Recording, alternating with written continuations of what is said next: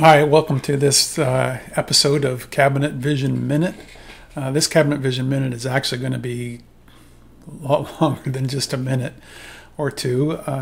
It's going to be several minutes as we go through this unboxing of Cabinet Vision 12. Just a little background. Cabinet Vision 12 was released by Hexagon. I think it was last month. Last month was October 2019. It could have been September, but give or take, it was, in that time frame. And I think they've done a great job overall. I'm pretty pleased. My first impression is I like it. I like it a lot. But so starting at the beginning, upgrading from Cabinet Vision 11 to Cabinet Vision 12. Overall, the process was not bad. If you've ever started the process of upgrading or reinstalling, you know that there's potential for road work ahead. However, in my case, the upgrade went about as smooth as it could have gone. The PC I installed Cabinet Vision 12 onto is a basic 6-year-old Windows desktop computer running Windows 10 home version. It has an i5 3 gigahertz processor with 8 gigabytes of RAM, so I'm sure you'll agree that this machine is no hot rod. But I had no errors, I had no pauses or restarts of any kind were necessary. I just paid attention to the dialog box questions and selected appropriate answers. The upgrade will ask you if you'd like to include your construction methods and material schedules and UCSs and libraries and so forth, and I said yes to all of the above.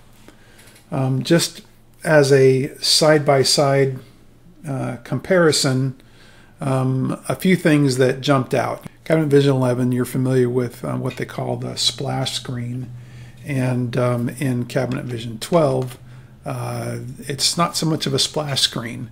So that might cause a little bit of confusion for those of you who are watching old videos, and whoever is presenting in the video refers to the splash screen. Well, they're referring to this screen, and in the older version they were referring to this as the splash screen. So the product logo splash screen has been redesigned and no longer remains as the default image on the home screen. This redesign probably opens the door to a little confusion because with previous versions of Cabinet Vision, Hexagon, Vero, Planet referred to this main home screen as the splash screen. Just to add confusion, I'm calling this the home screen. This sans artwork design makes for a cleaner look in my opinion. I'm told you can customize the home screen by adding your own image to the home screen, but I haven't yet figured out how to do that. So the one new thing that's added is this connections button, which we'll talk about in a little bit. And a few things that are gone are the old, well, I'll go over here to 11 again, and you'll see that the drawer rollout and countertop are no longer showing. So they've been rolled up into the new assembly manager, and we'll talk about that in a while as well. Pressing the connections button on the construction section of the menu bar will open the new connections manager. The old buttons for the drawer rollout and countertop have been rolled up into the new assembly manager. Hexagon has produced a series of videos which highlights all the new features, so I'm going to piggyback on their videos as I move through this unboxing. Those videos are available on the Hexagon website, on YouTube, and here on the Craftsman Engineering website. I've included links below. Well, if you're follow my show notes on my website and you'll see what I mean by below. There are links to all the new videos, and I'll work through them, and I'll refer to them throughout this rest of this unboxing. At the time of this unboxing, I'm using version 296, and you can see right here, this is version 296. Or it's build number 296. And if you watch the video, you'll see that the connection manager is a little bit different in the video than it is on from what I've discovered. So I think they made some changes after they produce their video. In the video, I think when you click on one of these items over here, you'll see that it stays within this. And I think there's a little window right about here that is no longer there. So this is slightly different than the video. So when you double click on one of these, another dialog box opens up, which looks like the wizard interface we're all familiar with, only the questions or standards refer to types of connections. So these right here refer to types of connections. So the list over here contains a lot of duplicates. You'll see, like this one, for example, the stop dado number 17. There's 1, 2, 3, 4 of those, and they're all virtually the same. They're 1/4 inch deep stop dados, and they do this so that you can modify one of those to suit your needs and use that one, whatever. And you can do just like you used to do also, and copy and rename. And if you need, 30 stop dados, you can build 30 stop dados. But they're giving you pretty much the, the basis to create and use stuff right out of the box and go. This is a new way of thinking about connections, but I find it to be a little bit more elegant, a little bit more intuitive, and definitely more useful, to me anyhow, than the old method. Just a word about the backup interface. Under utilities, there's the backup utility. Hexagon redesigned the backup utility. It's a sensible and well-designed interface, in my opinion. 2 bits of advice, though. One is to use it at least once a week, and put it on your calendar to do a manual backup of everything. This is pretty straightforward. It's saying that, you can ignore the things on the right and include the things on the left, and you can add one side to the other by using the navigation buttons in the middle. It's much easier to use, in my opinion, and I think you'll have good luck with that. They've added this new IntelliJoint Manager. It looks a lot like the old IntelliJoint catalog, but it adds a few useful features. I like Hexagon's thinking as they kind of rebrand these interfaces. They're making all this, look very similar across the board, and it kind of dismisses the old notion of a wizard. So the term wizard is so Y2K, in my opinion. So they've added a new UCS interface, and so I'm going to go to Utilities tab, push User Created Standards, and this is the new interface. And it's like, I got here and I thought, uh-oh, what's going on? Because I've got 20 or 30 UCSs and I'm not seeing any of them. I think this is a little bug, but I'm not fretting, because I discovered that if you click on the maximize button, they all come back, and I can then minimize, and they're still persistent. So a little bit different way of looking at it. The cool thing about this is now in the code editor, it gives you a way to save your code right inside there. It's really much more of a code editor than what they had before. I used to use Notepad++ for my own while editing user created standards, and I think this may keep me out of Notepad++. We'll see. They've got a new feature in Cabinet Vision 12, which I think is pretty nice. I'm going to see if I can get through this really quickly while I'm talking.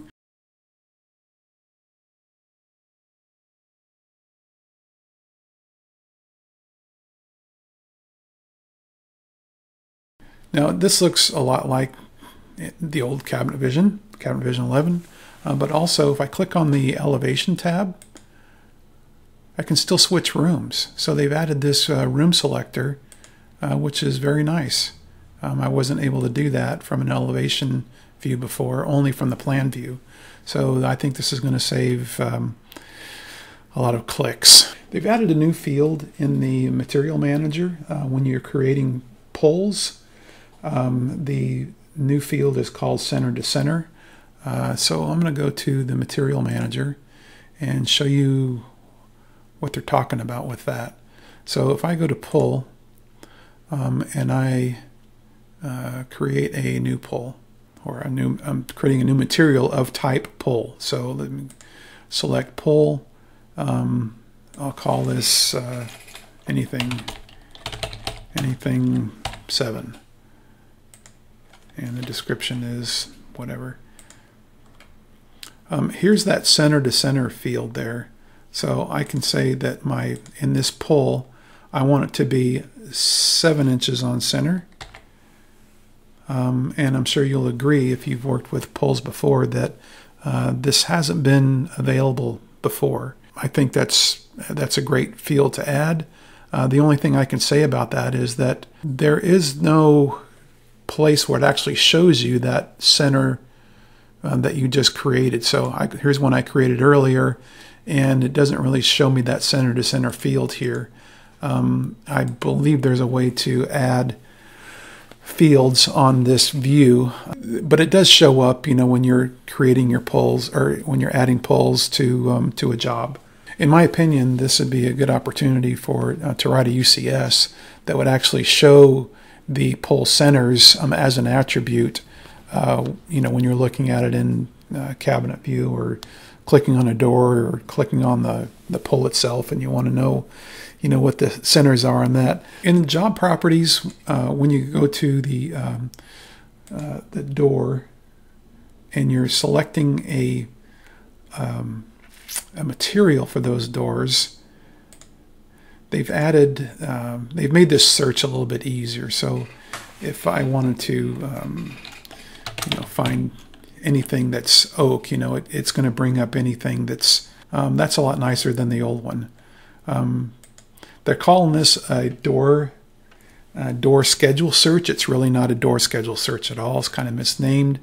If we were searching through the door schedule, we would have that, but it's really a material search on the door tab of Jobs Property. Cabinet Vision has added a feature called toolpath direction, or at least it shows you the toolpath direction. So if you go into a part as a left finished in this case, and I create some sort of opening in there, and I click on that opening, it shows me with this indicator there the toolpath direction. I think that's a welcome improvement. I think these are the biggest changes. At least the second one I'm going to talk about is the biggest change. The first one is they've added a word wrap to this comments field here, or comment field. So if you want to write a book, you can. Anyhow, you can see that it's word wrapping, and that's a pretty nice feature. So if you feel like writing a book in the comment tab or comment box there, feel free. The other feature I wanted to show you, I'm going to turn it on under the Preferences button here under General, Use Radial Menus. So if you're used to using, let me turn it off just for a second. If you're used to using Cabinet Vision in past versions, and you right-click anywhere, you get the typical, menu box that gives you a list of selections. So it depends on where you click that it's going to give you, your selections. So now they have this thing called this radial menu, and we get to that in the Preferences. And I think by default this is turned on. I don't recall exactly. But if you want to turn it on, you want to try it out, you just want to use it because you are the kind of person that uses emojis in all your texts, you'll feel right at home with this. So turn it on there, and now if I click anywhere, right click, I get this radial menu, and it's the same features that were on Cabinet Vision all along. It's just a graphical representation, and for me, I have to pay attention to the little boxes, the help boxes that show up there to know what they are. I'm not used to that. This isn't for me. It may not be for you, but if, like I said, if you're the kind of person who uses emojis, you'll absolutely love this. Again, it changes for wherever you're clicking. You know, one of these is to drawing and another one is to live drawing, and I haven't figured that out yet, but that's your radial menu. This assembly manager, which I spoke about earlier, is really where you're going to edit all your construction methods. This, I believe, is it will get the biggest bang for the buck award in this new version of Cabinet Vision. I would encourage you to go to my website and find the Hexagon video that discusses the assembly manager. And if you're on my website right now, you can just scroll down and click on the header that will take you to that assembly manager video. They've done about a 5-minute video that discusses this. Essentially, it's a redesign of all the different assembly wizards they had before, and they've rolled up drawer boxes into this and countertops in there as well. So you can select a class of assembly methods. So you can see there's that drawer box that they have included in there. There's countertops that they've included, or assembly methods. And here is the list of all the different ones. You know that there are 4 included out of the box: 32 millimeter face frame, frameless, and what's the other one? Flush overlay or something. At any rate, so it's just a little bit different way of displaying those and getting to them. They've redesigned the graphics, which they'll discuss in there. And one of the most important things I think that they've added is this connection category here, which is new to Cabinet Vision 12. So that takes you to the, it's a new way of dealing with connections. They have the connection manager, which is up here. You can manage all your different types of connections. I can't say enough about this. For me, this is much easier to use. It makes more sense than the old method. For some of you people who have been using Cabinet Vision for years and years, this may be a bit awkward, and you're going to say to yourself, you know, why is that there, etc. But I think it's a little bit more elegant and a better way to present all of your constructions. I think this gets a big thumbs up in my opinion. All in all, I think Hexagon did a great job. Like any new release of software, there's bound to be a few bugs here and there. I think I pointed out one earlier. If I were to rate this new version, I would give it 4 out of 5 stars for those of you who rate everything using the star system. If you'd like to learn more about purchasing or upgrading Cabinet Vision, contact Hexagon or your Cabinet Vision area representative. If you'd like to improve your Cabinet Vision skills or learn tips, tricks to improve your quality of your casework projects and workflow, contact me on my website at craftsmanengineering.com. Thanks for watching.